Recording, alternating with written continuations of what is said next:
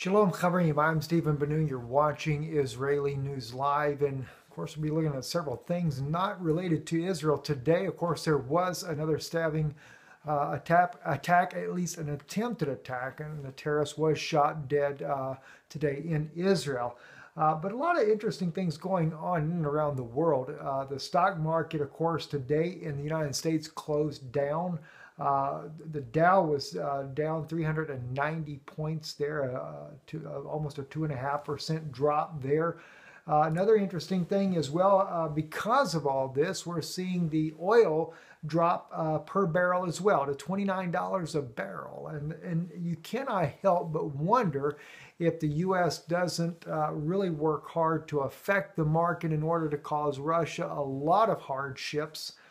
Needless to say, that's one of the things that the U.S. has been doing to try to cause China and Russia to collapse financially, and not doing a bad job when it comes to those issues there.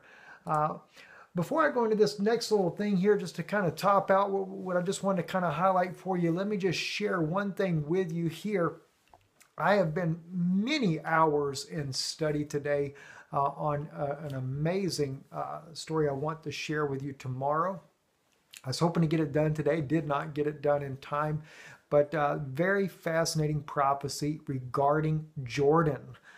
There is a prophecy, it's in two different places in the Bible, that clearly points to a prophecy regarding Jordan's king Abdullah and some events that are going to happen in the country of Jordan in the very near future. Now, what's going to cause it, I don't know, but we will see, just as we're seeing right now, all the destruction that's going on in Syria, you're going to also see that Amman is going to fall to the same fate, very similar fate to what Syria has fallen to. And of course, we saw in one prophecy as well that something is going to happen to the Bashar al-Assad of Syria. Prophecy does indicate that he will leave from that position that he's in now.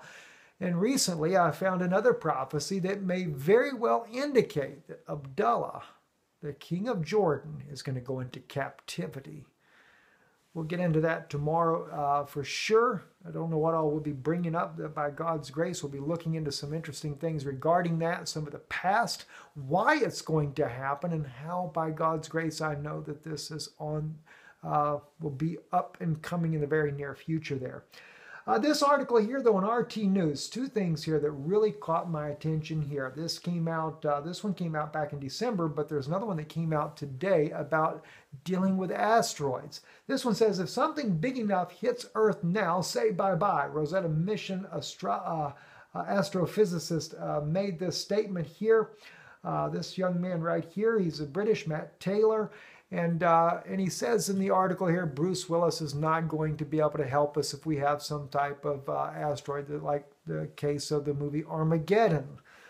So he said we can pretty much kiss everything goodbye. But of course, Russia has been working on how to divert such device or such a huge asteroid or comet that might come into play.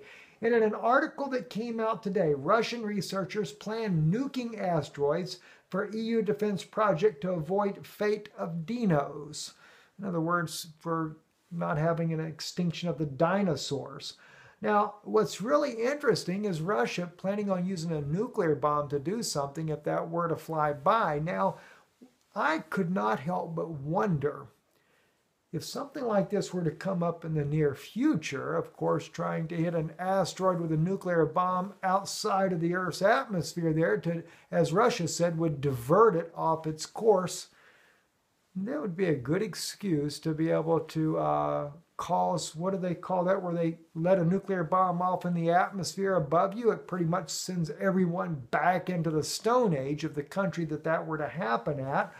But needless to say, if there is such a threat, and of course Russia deemed it necessary to use a nuke to knock an asteroid or comet off its course, wouldn't it be interesting if it happened over the United States?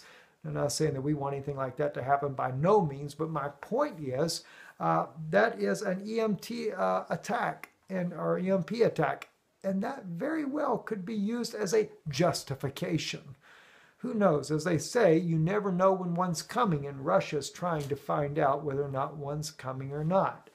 Anyway, also North Korea, another interesting thing about North Korea here, if you look at Kim Jong-il here, and this is not because of the article here, but Kim Jong-il has sent a message to South Korea and making a pledge to the United States that they will stop doing their nuclear test if the United States and South Korea stop doing war exercises together. It's funny. This young man looks more like a little computer geek that sits at home playing a bunch of little games and everything. And yet, he's really just ready just to go out and wipe everybody off the map. Then he turns around and it's almost like a person with a bipolar disorder, Kim Jong-il, because now he talks about wanting to make peace. Well, of course, you know, his father before him did the same, and then after the U.S. gave him a lot of many millions of dollars of aid, then he turned and reneged on his deals, and of course, you see the same thing going on. Father and son kind of following the same footsteps. Anyway, we will be seeing you guys tomorrow, hopefully with a very interesting blessing for you. I'm Stephen Ben-Nun. You're watching Israeli News Live. Shalom and good evening.